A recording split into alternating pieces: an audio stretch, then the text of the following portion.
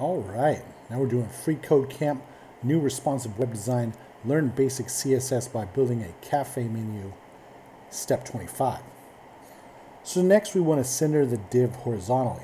We can do this by setting its margin left and margin right properties to auto. We're going to think of the margin as invisible space around an element.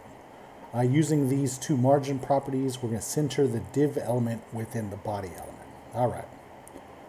So inside of here, after this semicolon, we'll say margin left, like this, and then we're going to say auto, semicolon margin right,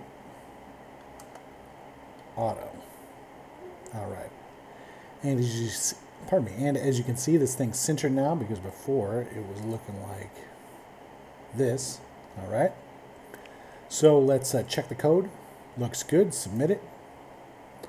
All right. And now we're on step 26, and we'll see you next time.